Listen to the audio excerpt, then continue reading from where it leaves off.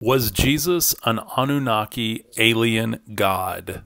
I'm going to get deep into this in this video. Stick around if you've ever asked this question. I'm going to reveal a few really weird things about the life and times of Jesus, and also hopefully help us all get outside our own head about who Jesus might have actually been.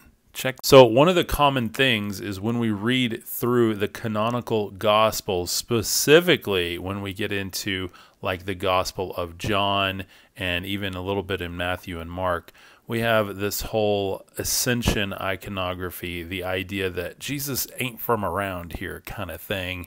And that can definitely spurn a lot of these conversations about Jesus being an Anunnaki god who appeared on earth or descended and then ascended, the whole Lucifer energy of a fallen angel coming to reveal knowledge and then ascend again.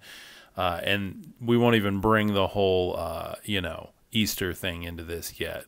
And in fact, the fallen angel lore and mythos falls in line quite a bit with Jesus, especially with what had been done with the story of Jesus throughout the years, expounding upon the base and core teachings of what he actually taught, and then adding a lot of mythos around that as the Gospels were formulated and the biblical canon was decided upon.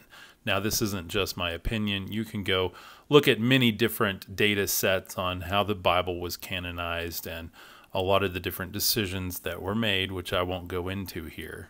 And that brings me to some of my favorite teachings of Jesus, and that is the Gospel of Thomas, where there is no crucifixion, there is no Easter story, there's no Christmas birth story, there's no virgin birth, there's nothing like that. It is merely the most mystical, beautiful, transcendent, and debatable phrases of all time, starting with those who interpret the meaning of these phrases will not taste unalivement.